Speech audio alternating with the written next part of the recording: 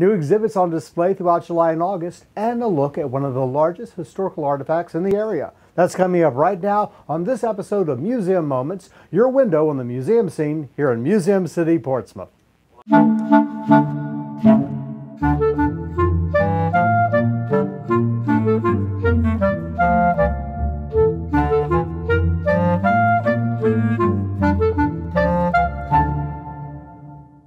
Welcome to this July-August 2016 episode of Museum Moments. I'm your host, Rob Lauer.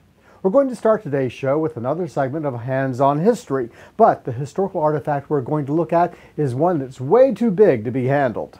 I'm joined by Emily Kilgore, who is the Assistant Curator of the Portsmouth Naval Shipyard Museum. Thanks for joining us, Emily. Thank you. Now, Emily usually shows up for what we call our Hands-on History segments, where she brings some of the things in the archives of the museum. We can lay our hands on them, and she explains us a little bit about them. Today, we're going to look at the biggest artifact that they have, and that is the lightship Portsmouth. She's very huge. And tell us a little bit about her. Yeah, so lightships were considered floating lighthouses. It's not something that a lot of people really think about. She has a very large light on her at the top. And lightships were designed to be stationed in the middle of a water area where you couldn't get a lighthouse to work.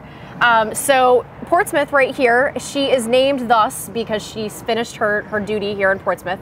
Never actually served here, but all lightships had a name painted on the side of them based on where they were located. Okay. So this lightship here, she actually served up at Cape Charles as the Charles. She also served as the Chesapeake and as the Stone Horse. So she had 3 different names. Came into service in 1916, so she's 100 years old this year. Wow. I think she looks very good for 100. She's in very good condition. She needs a little bit of a paint job, but you know, living on the water, that often happens with ships in general. Who at 100 years old could exactly, you need a little makeup every now and again. So she right here, she served until the 1960s, became a museum ship owned by the Coast Guard until the city took her over and they turned her into the ship that the city now owns today. So she's our museum here. She's actually in conjunction with the Naval Shipyard Museum, and we have her here open free by admission, or free by donation, sorry. Free by donation while the Naval Shipyard Museum is undergoing renovations. And when the new Naval Museum is open, this is part of the price. Yes, this is part of it. Yes, it's a combo ticket. The lightship is open on Fridays, Saturdays, and Sundays. So during those times, it would be a combination ticket between the 2 museums. All right. So now you're going to take us on board. Yes, and we're going to walk through, and I'm going to show you guys all the cool stuff. All right. Well, let's get going. All right. So what's this? This over here is what we call the mushroom anchor, and a lot of ships only have 1 anchor, maybe 2 as a backup, but lightships, since their job was to stay in the same place at all times, they had to put a second anchor down to be able to keep it actually stationed in the right area in all kinds of awful weather. So it was not an easy job. Wow. How long would they say put in one area? A lot of times their time in a certain area was 6 months or all the way up to 9 months. So think about like a classic military cruise nowadays. 6 to 9 months would be how long they would be staying there. Wow. Yeah, it's a little too long for me. Yeah. A little too long for me. So shall we head inside? Yeah, let's head inside. Okay.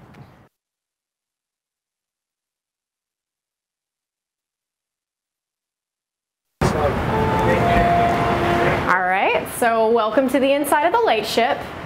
She's not very big, so we're gonna walk around and I'll show you guys some of her finer points. Great. All right, so the first thing I want you guys to look at is, I'm gonna hand this to you, and I'm not sure how we'll get that, but when you look up, you'll actually see that it's completely hollow. There is a series of, it's a ladder going all the way up to the top, and this is called the hollow mast. So this is where, when the Coast Guardsmen were having to work on the station and have to put new oil in the light, they would climb all the way up here. So it was actually a lot safer than having to do a typical, a different type of lightship, because they would have had to climb on the outside. So if the ship is rocking and rolling and turning like it would have been if it was, you know, in a bad storm, it would not have been very safe. So it's very safe for them to climb up all the way to the top, as safe as climbing up a ladder can be. So I think it's a little scary, but what the guys would do is they would put the gas bag on their belt, and they would put the hose in their mouth, and they would climb all the way up to the top, fill up the gas, put it back in their mouth, and climb all the way back down. Yeah. So we'll continue on into the galley, which is a fancy maritime term for the kitchen. So we've got the kitchen here. Everything is original minus the food that we put out as a way to interpret what a kitchen would have looked like.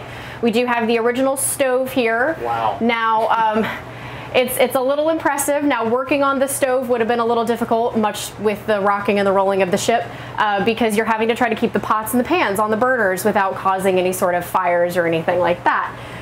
Now, one of the most common things that the sailors would eat would be scouse and duff, which doesn't that sound appealing? What is that? Scouse it was anything that was any part of meat thrown together with potatoes and any sort of trimmings that they could possibly get. The sailors had rations brought out to them, so if the rations started to get a little scarce because the weather was too bad, scouse and duff was the common food of a lightship sailor. That sounds like something you would eat like a Charles Dickens novel. Exactly. It sounds like a great poor man's food, but the sailors would have eaten it, and it was officers and crew members alike, so it didn't matter what your rank was, you still had some scouse and duff. So think about that the next time you get stuck eating a PB&J sandwich. All right, so we'll continue on. We're going to go past the engine room area into the section of the ship known as the officers' quarters. So we have an engineer's cabin. There would also be an NCO quarters.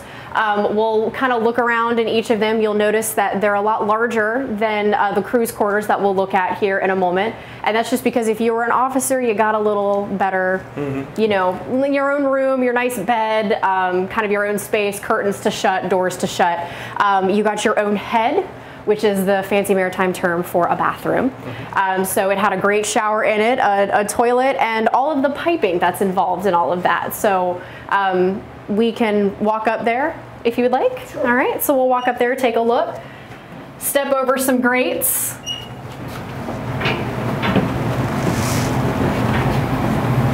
So you have all the original stuff hanging out there. It's a little tight back here, but still impressive to have its own space. The officers also were not in charge of having to clean their own head most of the time. They make the crew do it. Which we do have a crew shower and a crew restroom that I'll show you guys the shower here in a moment.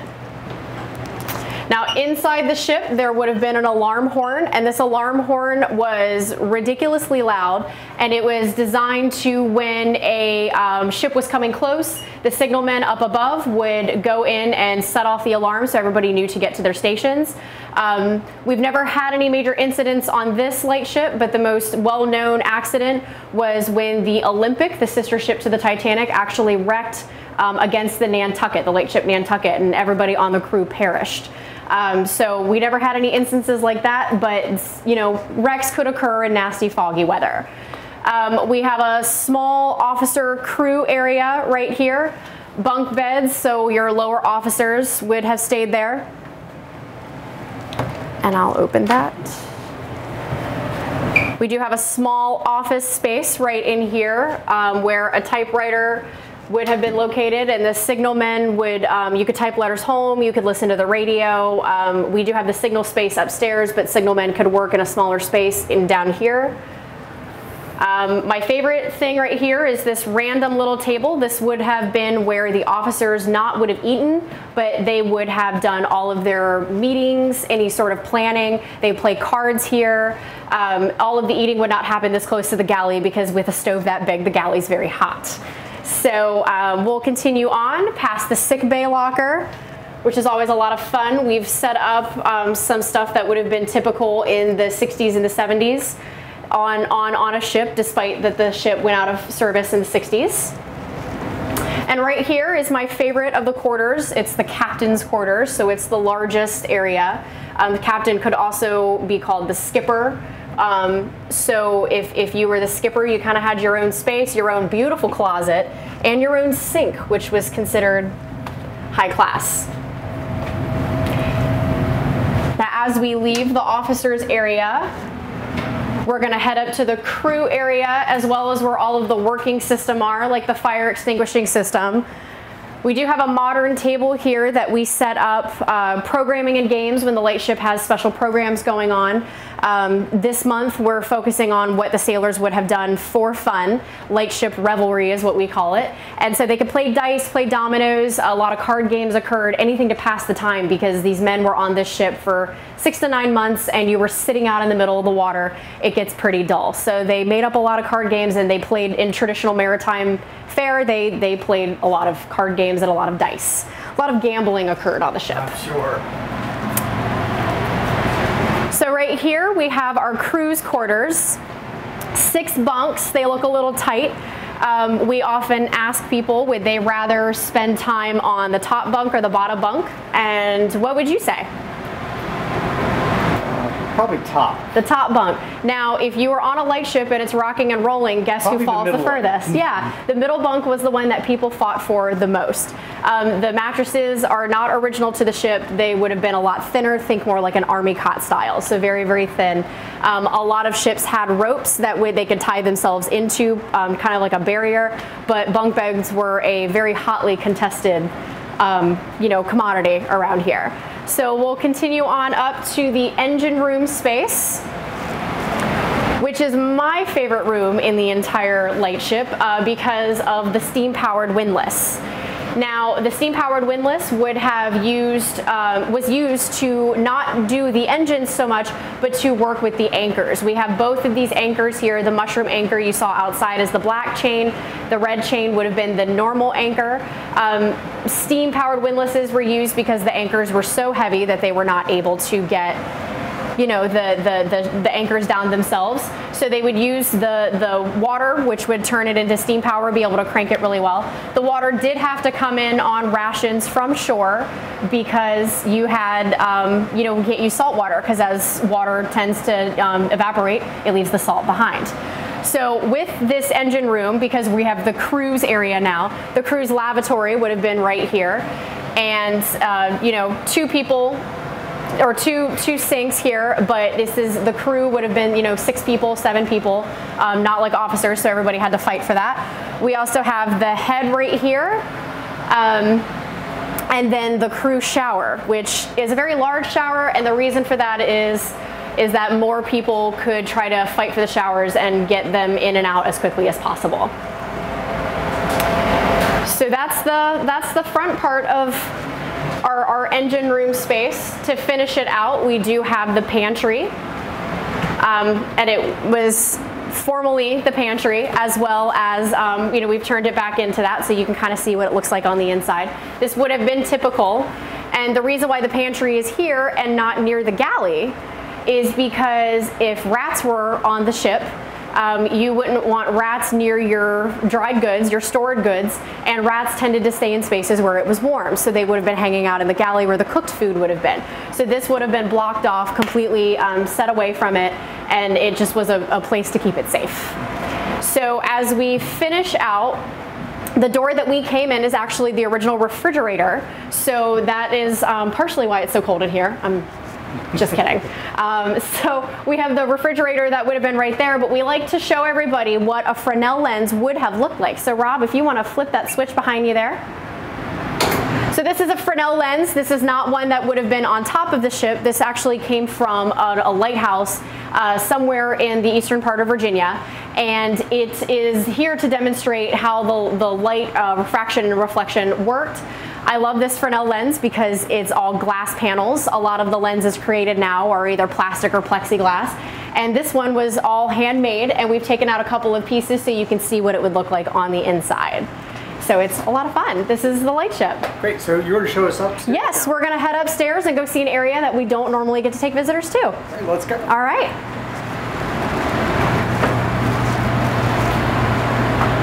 All right, so this is an area that people don't usually get to go to. This is the top side bow of the ship.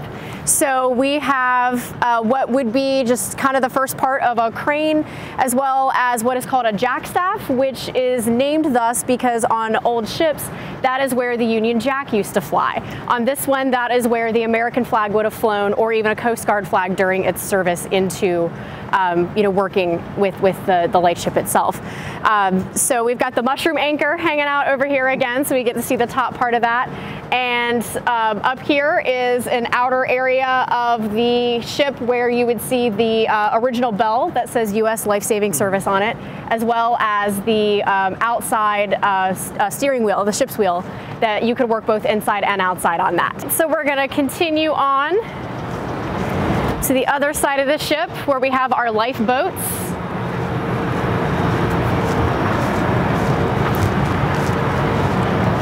At one point in time, this would have been open to the general public.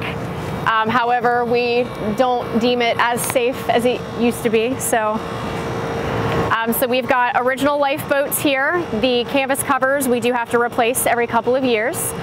The light ships would commonly have 2 lifeboats, so there's one on each side of the ship. And behind me is the area where the American flag would have flown as well.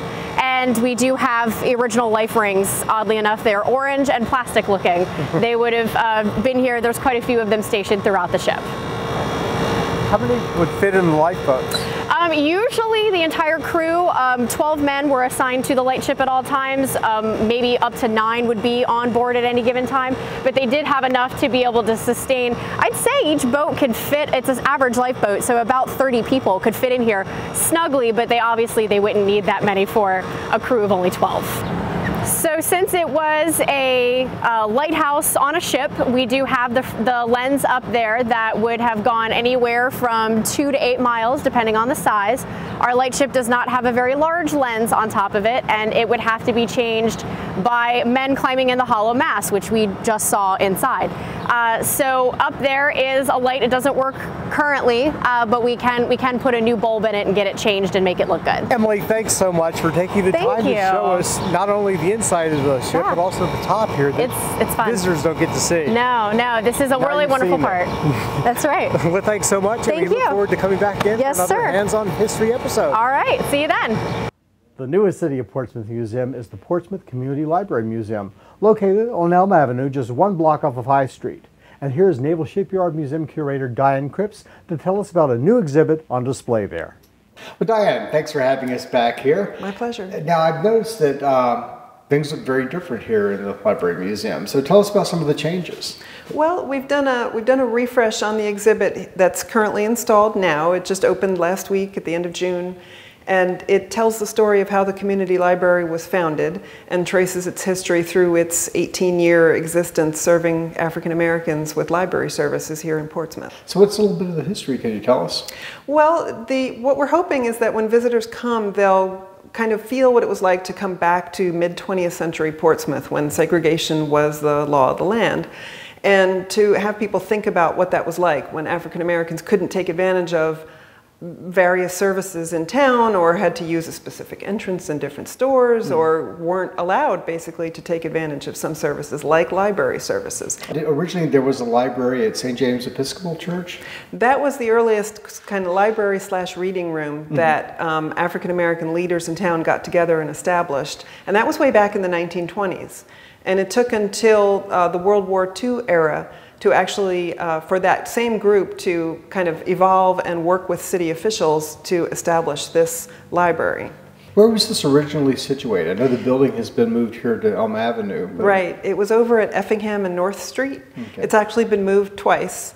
When the library closed because there was integration in the mid-60s, it was moved to a church parking lot not far from where it was originally built. And then in 2007, I believe, is when it was moved here and restored, and the African American Historical Society here in town had a lot to do with that. So this side of the library is going to be the history of the library. Correct. Now there's a new exhibit coming for the other half of the library? We're still working on some of the research involved in that. It's about the Black Business District here in Portsmouth, a lot of which is gone now. There are a few remaining buildings, but after that era, when there was integration, things like the construction of the interstates and malls farther out from shopping districts and the car culture kind of put an end to that. In fact, just last week we made some more contacts to help us tell some more of those stories about the Black-owned businesses like barbershops. The Norfolk Journal and Guide had an office in Portsmouth and that kind of thing. So we're hoping to, right down to the last minute, weave some of the stories in that we're getting from people who still remember that or who are related to some of the business owners from back then. Where was the Black Business District? It was basically in the same neighborhood as the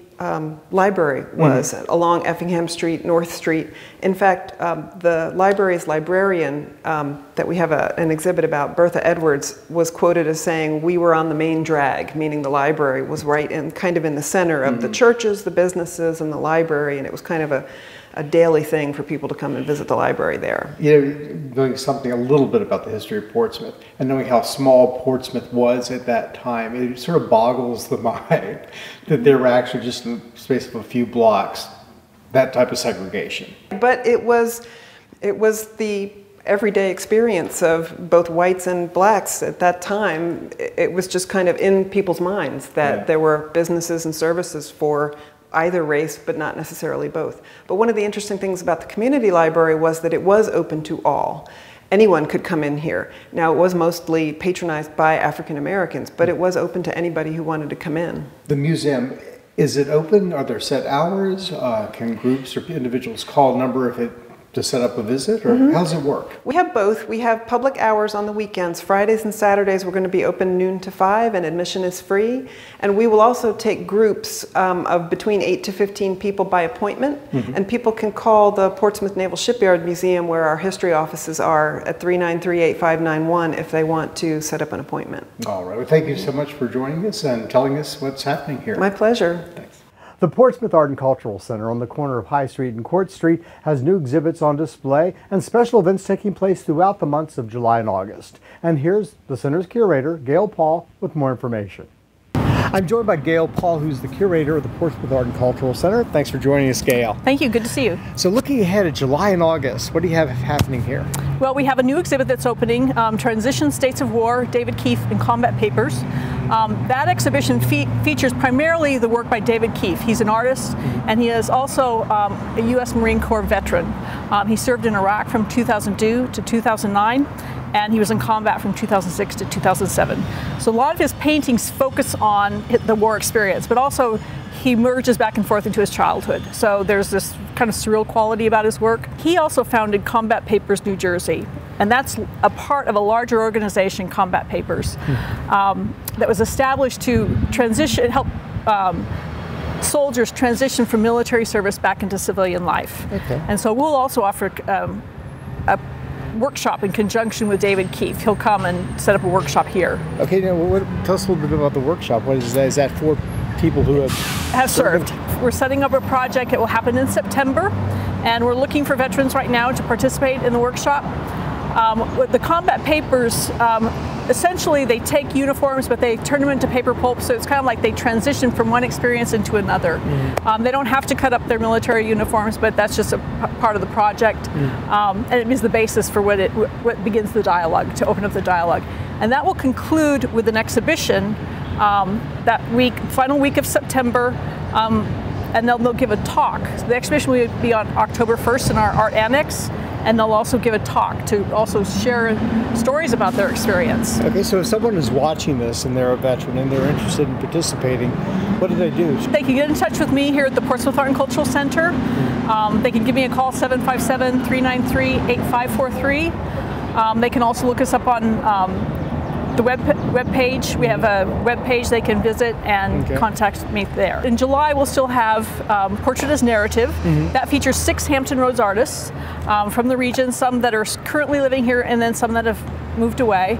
And so that's a very dynamic exhibit that features a variety of work, from painting, metal point, printmaking. That's here in July, and then in August? And August we'll have another exhibition. It'll feature, it's called Out and About, and it'll feature the Tidewater Artists Association. So it'll be selected series of work from that organization. Meanwhile, first Fridays, first weekends, it's always free here. It's free and open to the public from 5 till 8. Okay, and that includes music, concert in the courtyard? Yes. Refreshments, drink, and all that? And opening receptions usually. So. Okay, and then first Saturdays are always free? Yes. Gail, I understand that there have been some improvements to the grounds here at the courthouse. Can you tell us a little bit about that and how that came to be? Well, it's been a few years. We've been kind of working on this project to try and get something planted in that parking strip between the Portsmouth Art and Cultural Center and the parking lot. There's this long strip of land, and William Smoot came to me a few years ago, and we started planning something, and we just were approved to put in a pollinator garden. So on Thursday or Wednesday, they showed up and with a whole bunch of plants, and Thursday started planting, and today it's in. Now, Gail, I understand that there is a new event happening every month here that is somehow related to the farmers market and having to do with food and all that. Can you tell us a little bit about that? Yes, we've started having tasting. So the third Saturday of every month from 10 to 12, the farmers market is the sponsor for it. They'll be setting up tastings in the courtyard. So they'll be bringing in guest chefs, and they'll prepare unusual fruits and vegetables so you can get to sample them and taste them and know how to prepare them for yourselves and your families. Well, there you have it. So come on out to the Portsmouth Art and Cultural Center. They always have exhibits going on throughout the year. And of course, always on the first Friday of every month, there's concerts in the courtyard. It's a great time, a great way to meet your neighbors, taste some great food, see some great art, and just take in the sights and sounds of Old Town. Thanks for joining us, Gail. Thank you, Rob. Good to see you again. Good to see you. That's it for our show today. For more information on what's taking place at all the museums in Portsmouth, log on to www.portsvaevents.com. I'm Rob Lauer. Join me again in September and October for another episode of Museum Moments.